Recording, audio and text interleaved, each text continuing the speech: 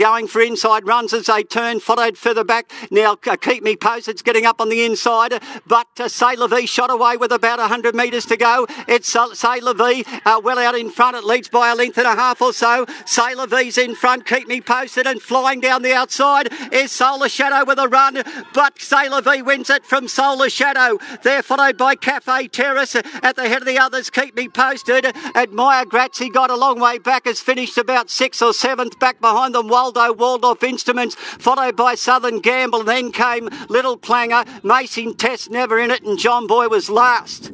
Stand by for numbers here. C'est La Vie for Quade Crow has held them at bay, trained by Brooke Summers at Hawkesbury. By Animal Kingdom, C'est La Vie.